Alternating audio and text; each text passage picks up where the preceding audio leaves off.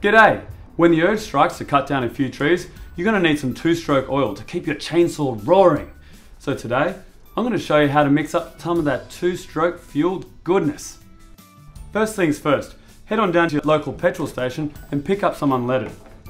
Now, some say mixing fuel is an art. You need specific ratios. While they would be correct, who wants to do maths when you want to go outside and cut stuff up with your chainsaw? I say just use about 40 mils of oil per litre of fuel. Now if you don't know what 40 mils looks like, use the measuring device they give you on the bottle. It's called a lid. Now, if you want to make your fuel last longer in the shed, I suggest you add some fuel stabilizer to it to extend the life by up to 12 months. Now, you're ready to give the can a good shake, mix it all up.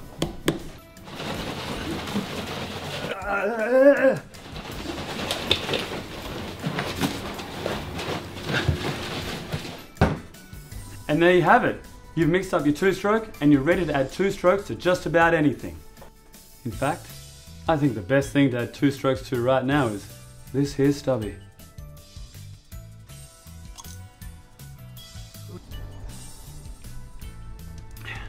Go out there and do me proud.